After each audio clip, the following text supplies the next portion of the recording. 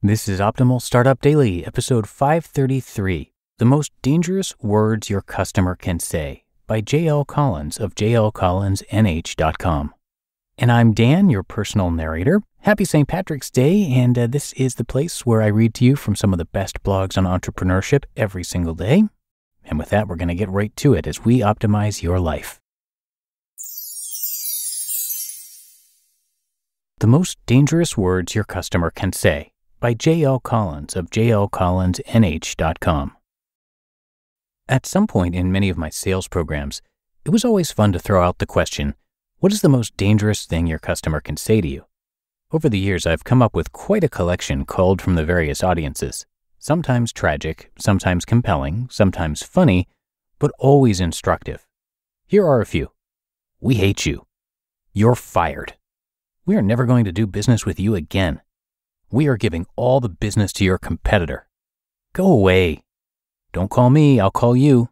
And perhaps my personal favorite, get deodorant. Ouch. While comments like these are certainly terrible things to hear, they are not the most dangerous. Arguably, they are the worst things you could hear, but not the most dangerous. Let's consider exactly what we mean when we say the most dangerous words. If your customer is saying to you, you're fired or go away, the game is lost. You are back at ground zero. The danger is over. You are beyond any hope of salvaging the situation. Time to retreat and start planning on how to rebuild. Dangerous then refers to not a complete and finished disaster, but rather to one looming on the horizon. Consider a comment like, could someone else handle our account from now on? This is something else. The worst, losing the business, has not yet happened, but it is looming. Change is coming. Your reputation is certainly going to suffer when management has to make that change to save the business. But at least everything is clear and in the open. A similar group of dangerous comments revolve around mistakes. Things like, you guys really blew it this time. You really screwed us up this time. This shipment is completely unacceptable. This is not what we ordered, and we are hard against our deadline. We are completely dissatisfied with your product. We are completely dissatisfied with your service. We don't like your tie. Sometimes it's the little things. Now these are certainly dangerous, but at least they have the advantage of being direct. You have other ties. Indeed, mistakes, if handled properly and promptly, can be turned into an asset. By accepting responsibility and going through the 5-step process, your bond with the customer can be considerably strengthened. All problems and complaints voiced in your presence indicate rapport and represent a wonderful opportunity to build and enhance your relationship. The customer is looking to you for solutions. If you deliver, it makes a powerful, long-lasting impression. So, while comments involving mistakes are a cause for concern and action, they are not the most dangerous. No, the most dangerous will have an additional element, the element of not being obvious, but hidden, disguised, sweet, soothing. Unless we are very careful and aware, this one won't set off any alarm bells. It's one that's easy to ignore, or even to enjoy. The most dangerous words your customer can say are something like these. You don't have to sell us, we love you guys. Sounds nice, doesn't it? Who wouldn't like to hear this from their customers? After all, isn't this what we work so hard to achieve? This level of bliss, of customer contentment? All of that is true. This could be, and probably is, a genuine compliment, one you deserve and have worked hard to receive. And that's great.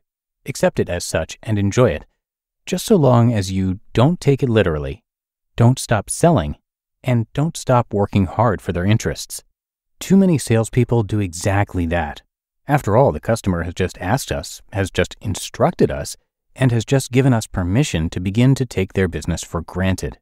Other tasks are pressing. We could use this time to... They may think they really mean it. They may be completely sincere. They may really love you. But don't dare, even for a moment, believe that they really want you to stop working hard for them. It is, after all, the reason why they love you. We must never forget that selling is an ongoing pursuit. We have never arrived. We are always on the journey. There is no such thing as old business.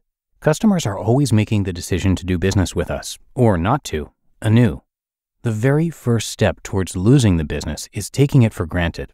And when we take this compliment literally, we've begun to do just that. This is the only opening a sharp, aggressive competitor needs to begin to pry it away piece by piece.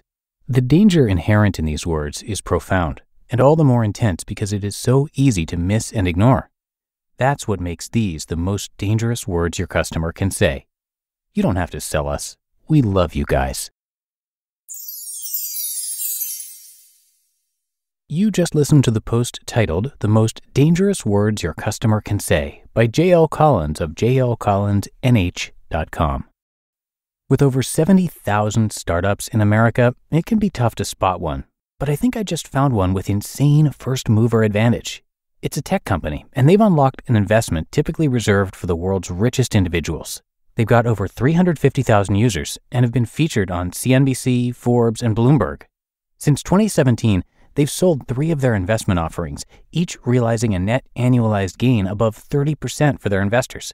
This is not an indication of their overall performance, and of course, past performance is not indicative of future results, but still, the numbers speak for themselves. It's a company called Masterworks. They securitize blue-chip artwork, not NFTs, but multi-million-dollar paintings from artists like Money, Banksy, and Picasso. I've decided to partner with them and even got you all VIP access to Masterworks. That way you can check them out for yourself. Just log on to masterworks.art/OSD for VIP access. That's masterworks.art/OSD. And see important Regulation A disclosures at masterworks.io/CD. And thanks to J.L. Collins, he is an accomplished consultant, author, and speaker. He's now retired, but he continues to write on his blog, and he's got a really popular stock series that's worth your time. The site is JL Collins NH. The NH stands for New Hampshire. And if you're a listener of the podcast Optimal Finance Daily, then that name's going to sound familiar to you. He's regularly narrated over there because he typically writes about personal finance. His book, The Simple Path to Wealth, is regularly mentioned on Optimal Finance Daily and very highly reviewed as well. It's got a 5-star rating with over 5,000 customer reviews on Amazon, so that is definitely worth checking out if you're interested in building wealth in the simplest way possible. Again, the book is called The Simple Path to Wealth, and you can find that along with a lot more info about JL over at jlcollinsnh.com. Okay, that's going to do it for today. Hope you're having a great St. Patrick's Day, and thanks so much for being a subscriber and regular listener here. Have a great rest of your day, and I'll see you back here tomorrow, where your optimal life awaits.